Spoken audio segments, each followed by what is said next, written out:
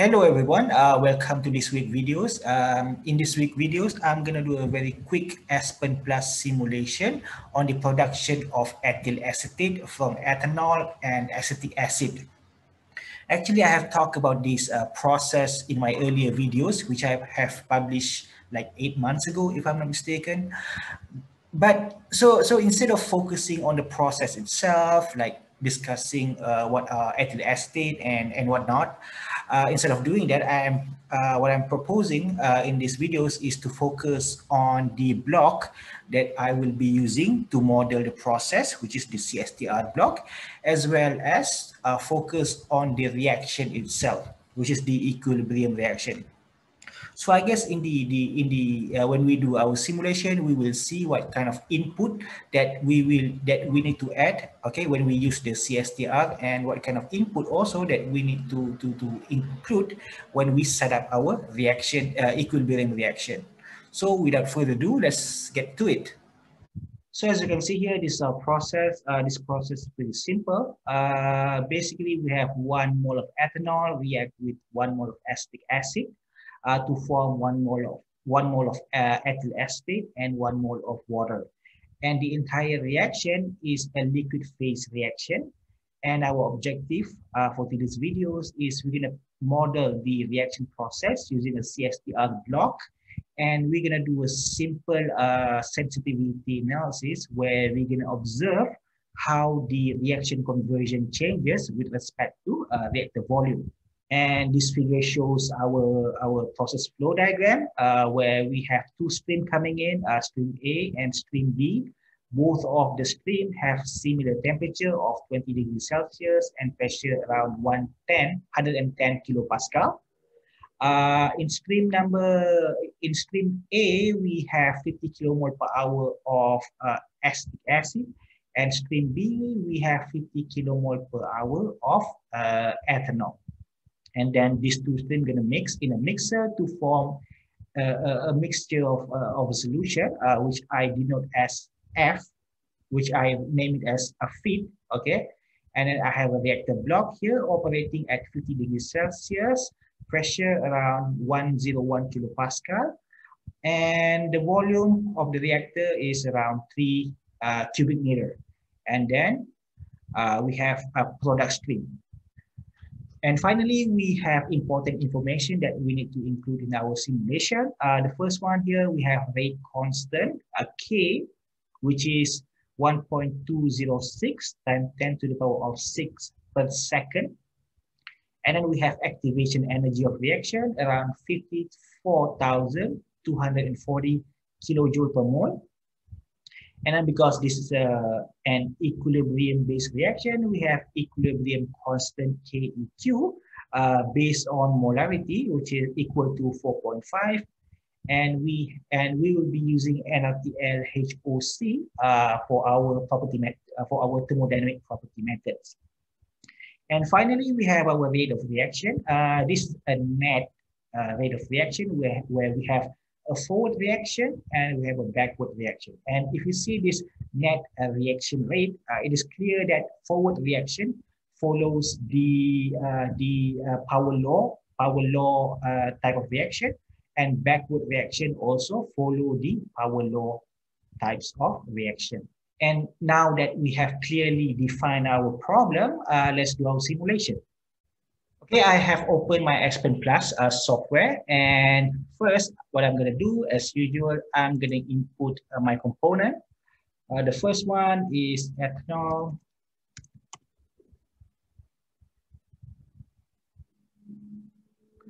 Okay, there's going to be a lot of it.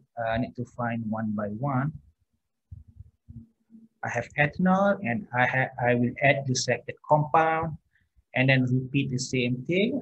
Find acetic acid.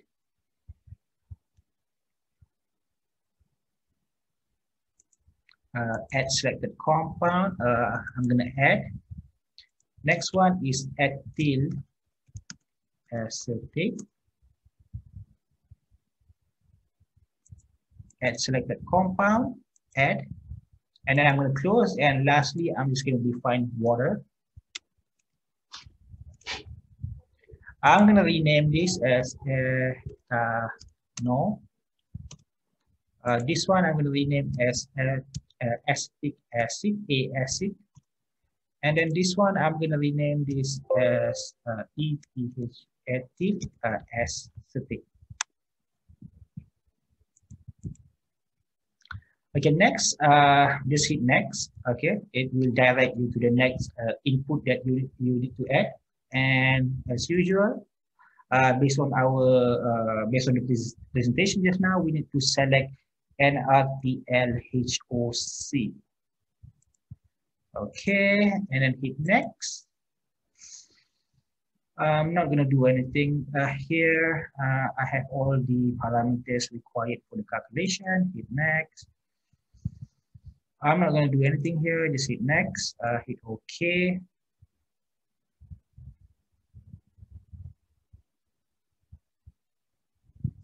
And then I'm going to go to the simulation environment. Okay, I'm going to add mixer.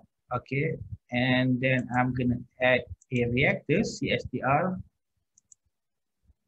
And then I'm going to add my material stream, which is here as one. I'm going to rename it later.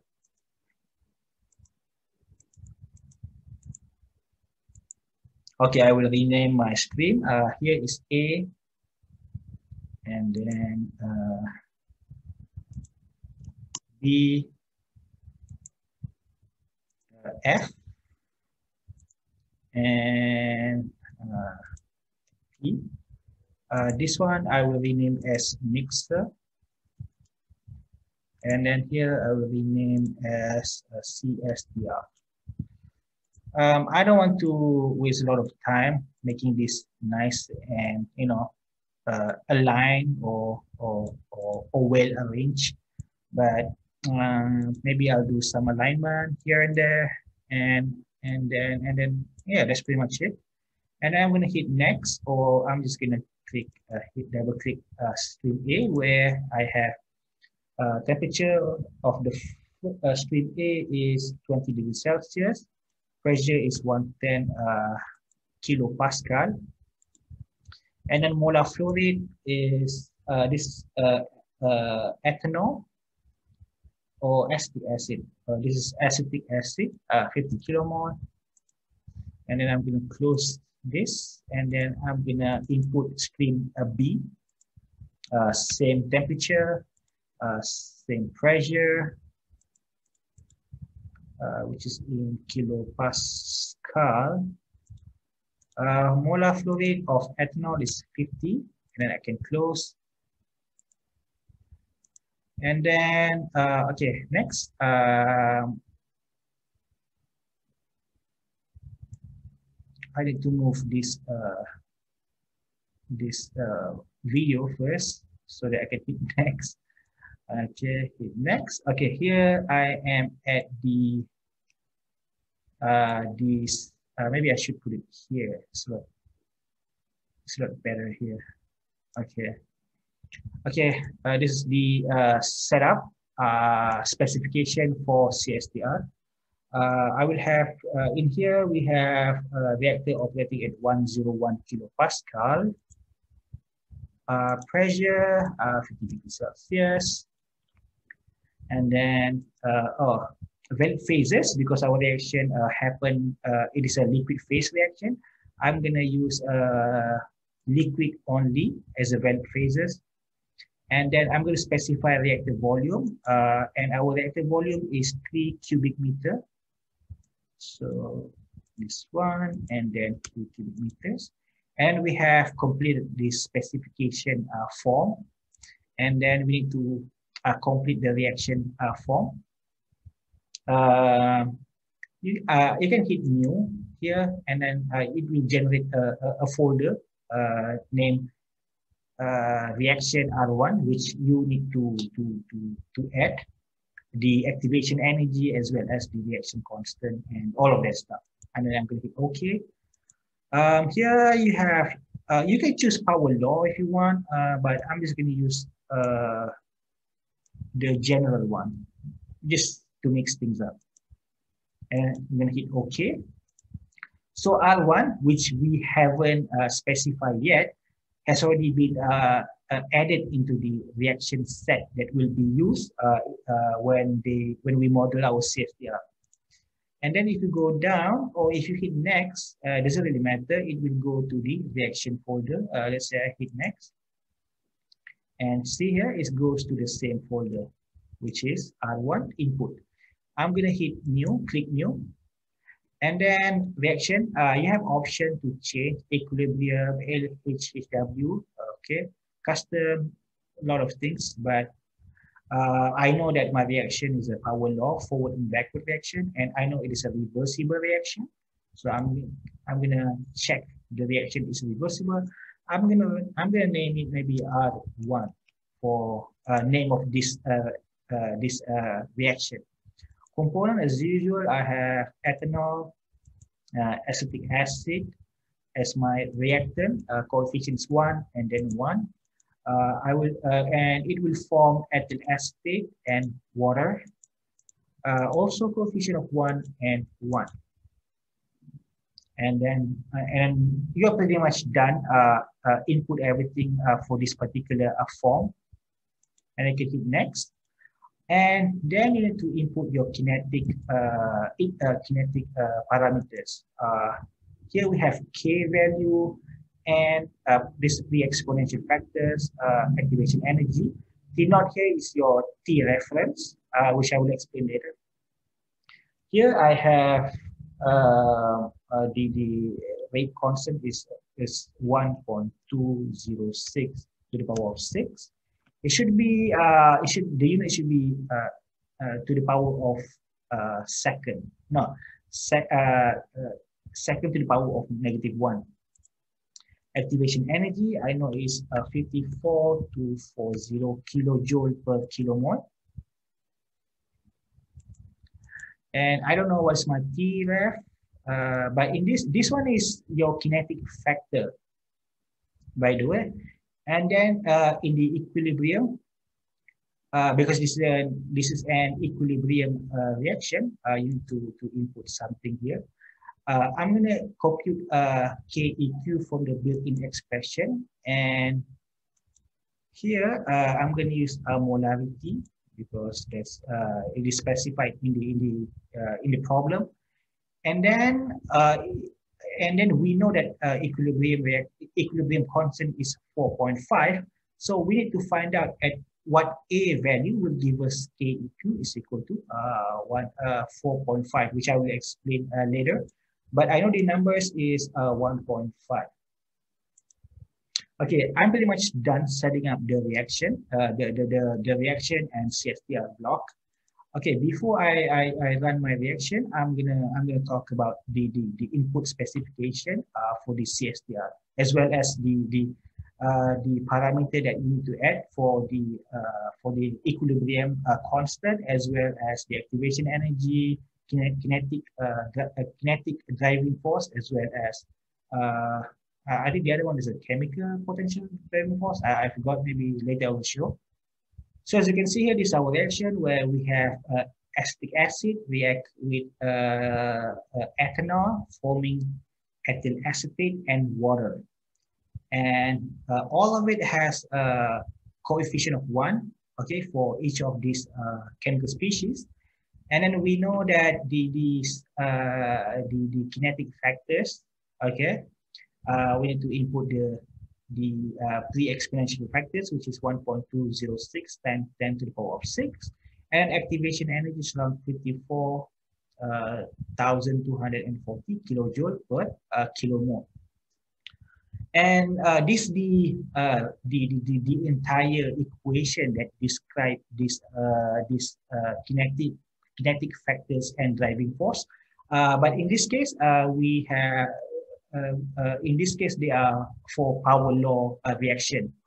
Where here, okay, I have K, which is your pre-exponential factors, T, temperature, okay, depends on your reaction, and then T ref, which is your reference temperature. If you don't specify, this become 0. No, this become 1.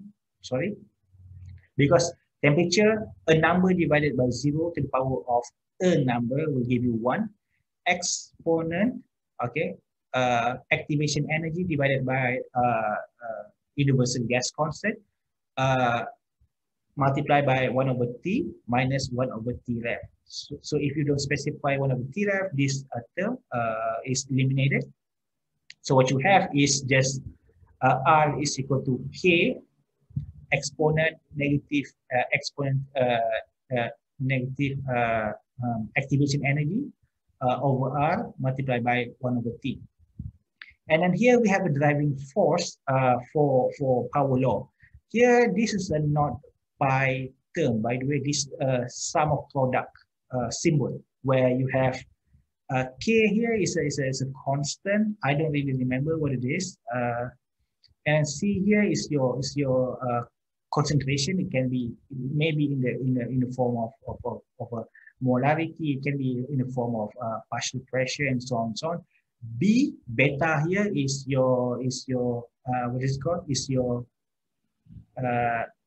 beta here is your reaction coefficient. Okay, if here you have one, if you're talking about A, right?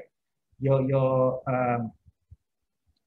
coefficient is 1, so you have C for acetic acid to the power of 1. And then it is because it is a product, right? So you just continue on with B, C, D, and so on and so on. But since I have set the coefficient, okay, for the forward reaction as 1 and 1, so what I have is just something like this. And then if you remember the built-in expression for the equilibrium coefficient calculation, equilibrium constant calculation, you have two options. The first one is to use the Gibbs free energy. You let Aspen to calculate it for you. But since I know what is my KEQ, I can sort of like back calculate the parameter in such a way that I get KEQ is equal to 4.5. So what I'm going to do first, this is the equation that relates equilibrium constant with some parameter A, and B, a constant A, B, C, and then D, and they are a function of temperatures. And then I can set, because I know my K equilibrium constant is 4.5, I can just set B, C, D equals to 0. So what I have is just ln KE, or natural log of KE is equal to A. And then you do calculation, you will get A is equal to 1.5. That's how I get 1.5. And that's why I put 1.5 in my built-in KEQ expression. Okay, next I'm just gonna run hit next and then run the simulation.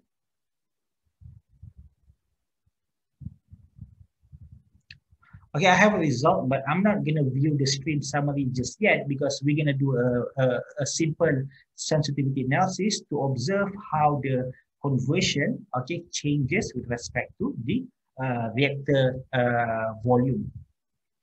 So what we're gonna do next is we're just gonna go to this, I think model analysis tool. Okay, you need to go to the model analysis tool, go to sensitivity, and then hit new.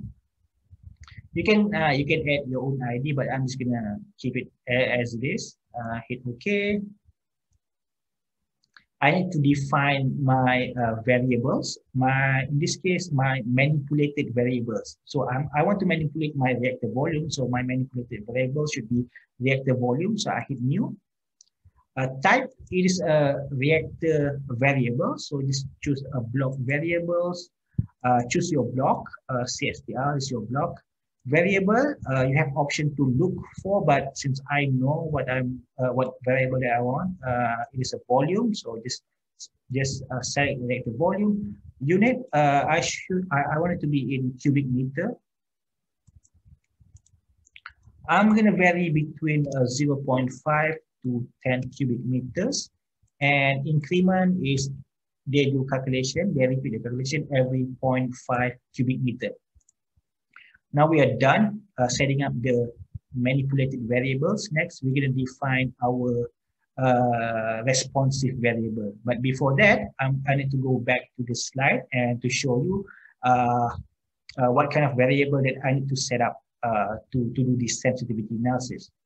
So as I said before, we will observe how the reaction conversion changes with reactor volume. And from here, we know that our manipulated variables is reactor volume and our responsive variable is our conversion. And I'm gonna calculate the conversion based on this equation where I have Fi, flow rate of species I. For example, maybe I'm gonna use ethanol. Yes, ethanol minus ethanol leaving out of the reactor divided by the incoming ethanol. But since I know what's the incoming flow rate of ethanol, I can just simply use 50 minus ethanol flow rate leaving the reactor divided by 50. That's how I'm going to define my conversions. And then I also need to define my ethanol molar flow rate leaving the reactor, which I will define as Fj. So those are the two variables that I need to set up. Okay, coming back to our Aspen, I just need to define our variables. The first one here is we're going to define molar flow rate of ethanol leaving the reactor, which is Fj. Hit OK. So it is a stream variable. Okay, choose stream variable, and it's going to be a molar flow rate. Okay, the stream will be leaving the reactor, which is a P product. Component that I'm interested in is the ethanol leaving the reactor. Unit is in kilomole per hour, should be okay. And then we're going to define one more, which is the conversion. I'm going to put X for my conversion. Now, if you go to all of this category, you will not find any conversion variables available in Aspen. So you need to have your own sort of like user-defined variable. So what you need to do is just go to type. Just need to choose. I forgot what it is. Should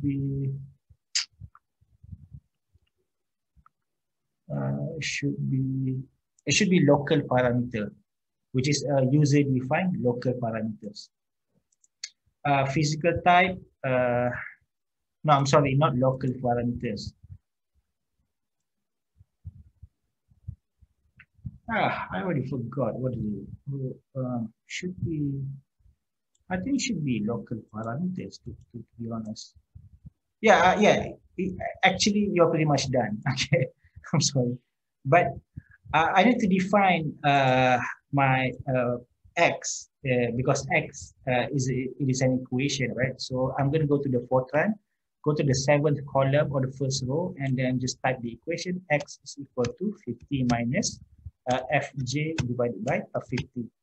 That's my Fortran. That is how I define my conversion. And lastly, I'm going to tabulate, like, in an Excel, you have a column and row. So I'm going to assign the first column as my conversion to tabulate my conversion. And then I'm pretty much done. So hit next. And then we're going to run the simulation. And then you can go here. And then you can expand. And then you can get the result. So this is the result. And then we can tabulate our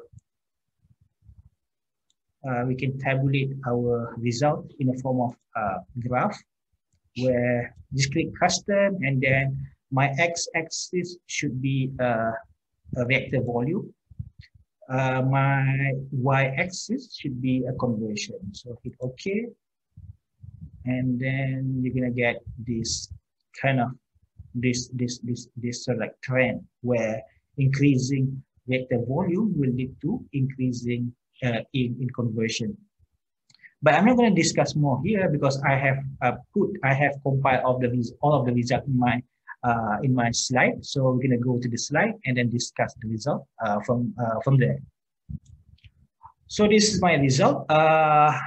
Okay, actually I have taken this example problem from this process design and simulation Aspen Plus and Aspen HYSYS application textbook written by Juma Hadari.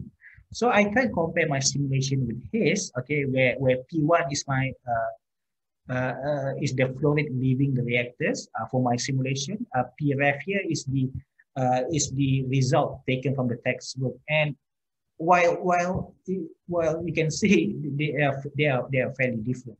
So I don't know. Maybe I did make some mistake.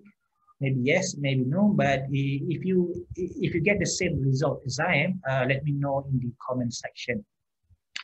And lastly, if you look at this sensitivity analysis curve, we can see that as we increase the reactor volume, okay, we can see that the conversion of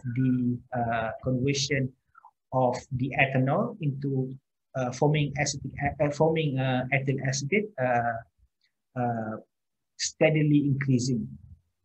But I guess, yeah, I know that this is just a trend, but I guess for us as a chemical engineers, we need to find out, okay, we need to determine, okay, at what volume, okay, we need to stop, because you know, increasing volume will increase conversion, but increasing volume meaning that the capital costs would increase, and then there's going to be a mass transfer limitation because you have a big because you have a large reactor where it's going to be more difficult for you to maintain the volume if we have a jacketed reactor, because you know maintain the temperature, because when you have a jacketed reactor and then you have a very big reactors, the heat transfer to conduction, convection, and all that kind of stuff from the outer layer to the inner layers can be a lot slower if we compare to the one that has a smaller reactor volumes. Yeah, I guess you can eliminate the problem by using, you know, mixing. Well, I guess CSTR has a impeller for you to mix, but still though, I think in general, a larger reactor does not really have the heat transfer in a large volume reactor is less efficient, I would say, compared to the smaller reactors. I could be wrong though, but that's how I think. So as a chemical engineer, you need to find what is the best, what is the sweet spot where you have enough conversion, okay, for you to get a reactor, to get a product, okay, while using a smallest reactor volume possible. Okay, that would be all for me. Thank you guys for listening. I apologize if I mentioned some, you know, weird and incorrect information. If you find out there are some incorrect information in my videos, let me know in the comment section. And if you like the videos, give it a thumbs up and do subscribe to my channel. And I'll see you guys in the next video.